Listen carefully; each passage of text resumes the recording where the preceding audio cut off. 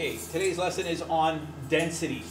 Density is the amount of matter that occupies a certain space. Okay, so we're looking at a certain set of units that represent density. And in terms of density, we're looking at the mass units per unit of volume. So it's mass divided by volume. So whatever units of mass you're using divided by whatever units of volume that you're using. Density in color can be measured without forming a new substance. Okay, you've looked at in the previous chapters, we looked at physical and chemical properties. So measuring density, okay, as we've said before, is quantitative. Right? And quantitative is a physical property, as is color. So no new substance is formed. Okay, it's just a measurement that we're taking. Therefore, both density and color are physical properties. Now, density is a characteristic physical property. Take a look at the two boxes below here. Each box has the same volume, right? So we're looking at it, so imagine a cube, and we fill the cube up with a whole bunch of balls and not as many balls, right? They both have the same volume, right? But if you were to measure the mass of the two objects, they won't have the same mass. So, reason for that? Well, we've got more red balls in one cube than we have in the other. So in other words, we have the same volume, the same space, but the mass that it takes up within that same volume is not the same. And hence, the density between these two objects is completely different. Now, box has more balls, therefore it has more mass per unit within the same volume of space. This property of matter is called density. The density of a material helps to distinguish it from other materials. So since mass is usually expressed in grams in volume in cubic centimeters, density is expressed in grams per cubic centimeter. So these are certain sets of units that we can use. Okay? So G for mass, grams per meters cubed. Meters cubed is a measurement of volume. Other units that we can use to measure volume are liters, milliliters. We can use those. So we can have grams per liter or grams per milliliter. Right? We can also have kilograms.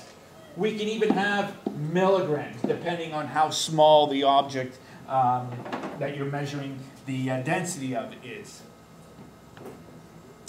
If you're comparing a metal such as copper with a material such as wood, you are likely to describe the copper as heavier. The physical property that you're describing as heaviness is really the ratio of mass to volume. We don't really want to use heaviness to describe matter. We usually want to use density to measure that kind of heaviness with matter. So when we're measuring the density, we're looking at mass to volume ratio. So what is the mass of the object? What is the volume that it takes up? We divide those two numbers and you have what we call the density. Density is a physical property of materials. Each pure substance has its own characteristic of density. You've looked at in the previous chapter the comparison between hydrogen and helium.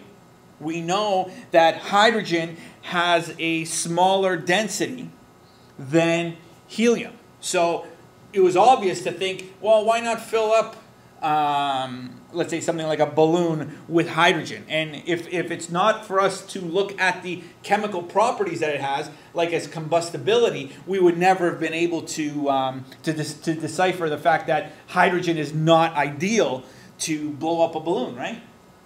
Because it's very explosive as opposed to helium, which isn't. So even though hydrogen is more dense, is less dense than helium, we would still want to use helium because of the chemical properties that helium exhibits. Density is a very useful quantitative physical property to measure, especially when comparing two metals, similar example, that have the same type of high melting point.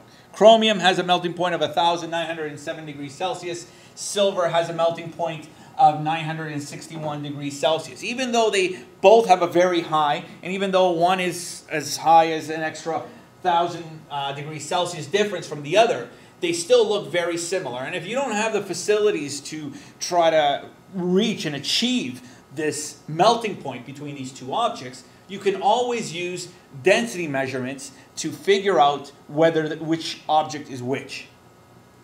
Okay? So, different substances have different densities. So if you're chromium, you have a different density than you would be to silver. Right? We know, obviously, based on the numbers that I've shown you here, that, yeah, one has an even higher melting point. But try to achieve that at home. Okay? Try to, get your oven to be at 1,907 degrees, or even to get it as high as 961 degrees Celsius. Not a easy feat. So, two completely different substances will have different densities.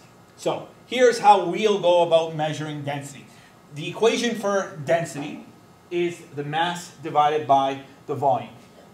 The units for mass are milligrams, grams, kilograms. These are the most common ones that we're going to use.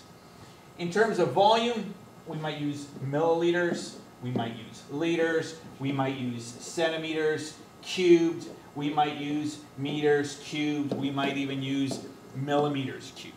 Okay, so these are all volume units that we can use from objects. So we're looking at here maybe solid-shaped objects. Here we're looking at maybe liquids. Now, I've rewritten this formula. So you can either memorize this formula, but this formula is useful if you're trying to find just the density. But what happens if you're given the density, you're given the volume, how do you find the mass? And what we've got here is what I like to call the pyramid method.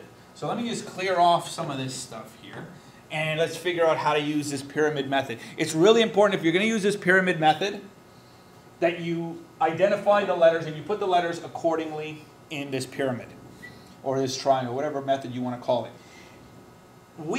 According to this equation, we are trying to find the density. So how do you use the pyramid? Whatever you're trying to find, whatever is your unknown, cover it up.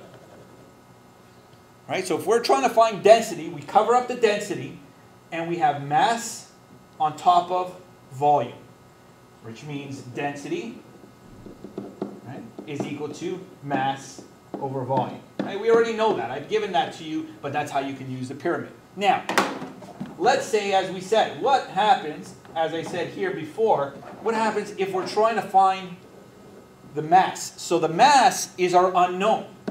So what did we say about the other time? We cover up the unknown. Right? So we cover up the unknown. We're trying to find mass. Mass is equal to, notice how what's left over. We have D side by side to V. When you see the two letters side by side, and that's what you're given, the function that occurs between the two letters is multiplication. Which means if I'm trying to find mass, mass is equal to density times the volume. So we can either memorize this equation, or learn how to use this pyramid. Now, we've figured out how to find the density. We figured out how to find the mass. But what happens if the question asks you, find the volume? We're trying to find, let's say, the volume of an object. So we cover up volume, and we have mass on top of density.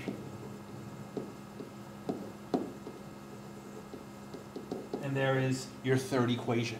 So we've been able to find density, we've been able to find mass, we've been able to find volume. So you have one of two options. Memorize all three of these equations, or learn this pyramid rule and learn how to use this pyramid to help you answer all your questions. So let's look at a couple of sample problems.